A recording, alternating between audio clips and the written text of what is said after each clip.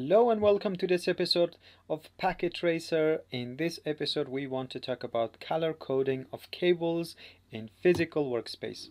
So here I am in the physical workspace and I want to make a few connections. Let me drop a few devices first, one switch here, one switch here, and one switch here.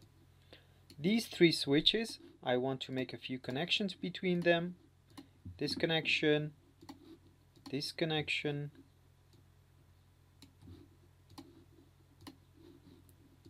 and this connection.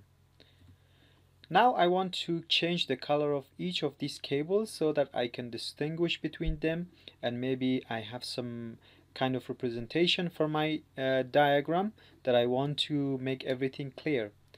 Maybe I want to change the color of this cable to red. It's not so red. Okay, this one's red. Maybe I want to change the color of this one to blue. Where is blue? Yeah, dark blue. And maybe I want to change the color of this one to green.